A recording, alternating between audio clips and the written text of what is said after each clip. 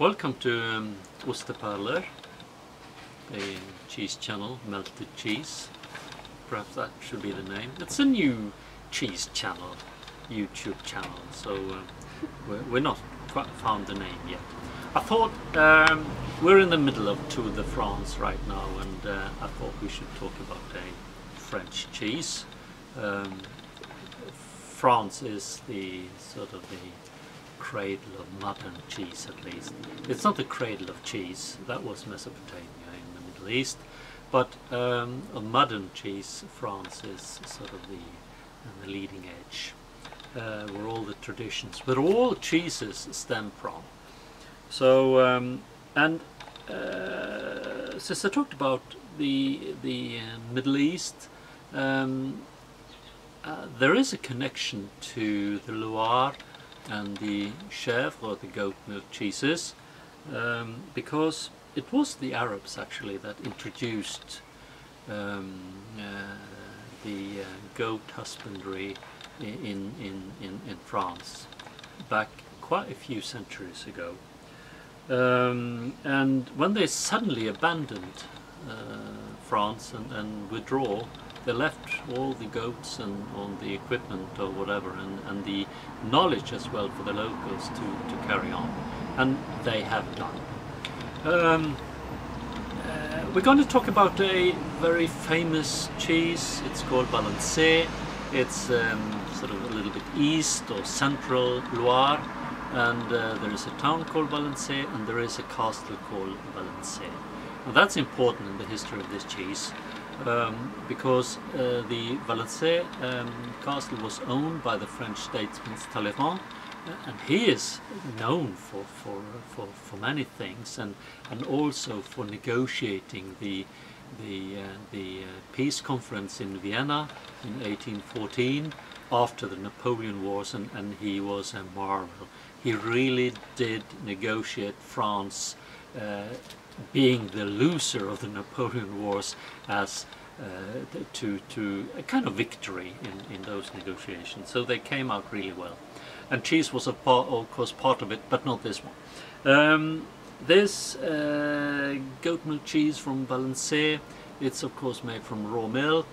It is very mellow in its taste, has a fine acidity as most chèvre has, because they're rather young, they're lactic, which means they have fine acidity, which will disappear with aging. That appears to all cheeses, so that's how it is.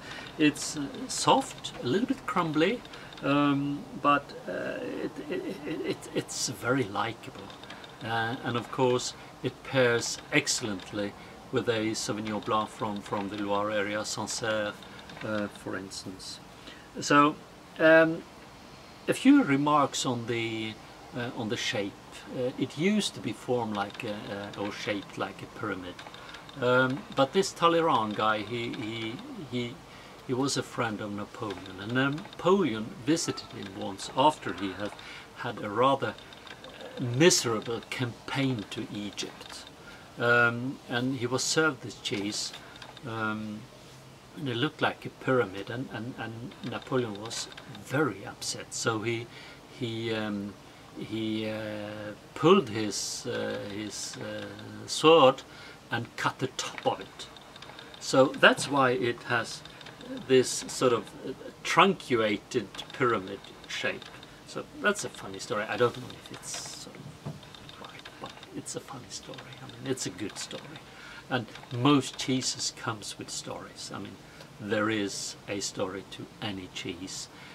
There is a political decision to any cheese. I don't know if there is a war to any cheese, but cheese, it's far more than sort of industry and farming and so on. Cheese is really the thing. So sort of tasting it, soft, mellow, acidity,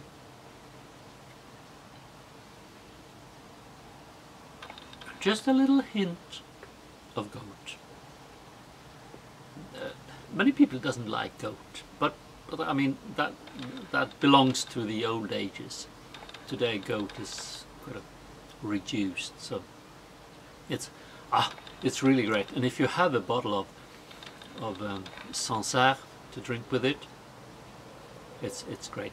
I had a French teacher once, and she the great moments of her life was when if she could sit on the balcony with a chèvre and a glass of Chardonnay in the sunset. I mean, and life was really great. She couldn't wish for more. So enjoy your chèvre. It's worth it. Thanks.